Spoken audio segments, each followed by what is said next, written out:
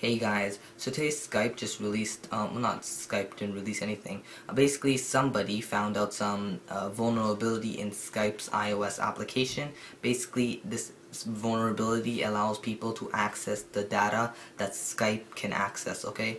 So basically what that vulnerability is somebody sends some XSS scripts in the text format on Skype. The person reads the text and the iOS app, the iOS platform recognizes it as XSS.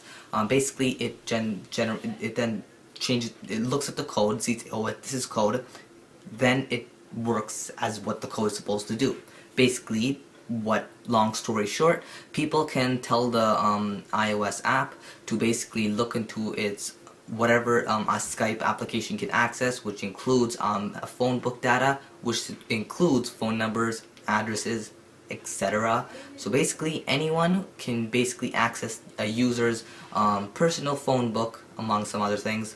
The full video will be in the description below. You can check that out.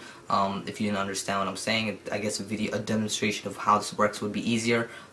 Frankly, it's probably illegal to do this, but I think it's quite sad to see that Skype is somebody found out that there's vulnerability in Skype. I guess it's better they found out than it going unknown for quite some time.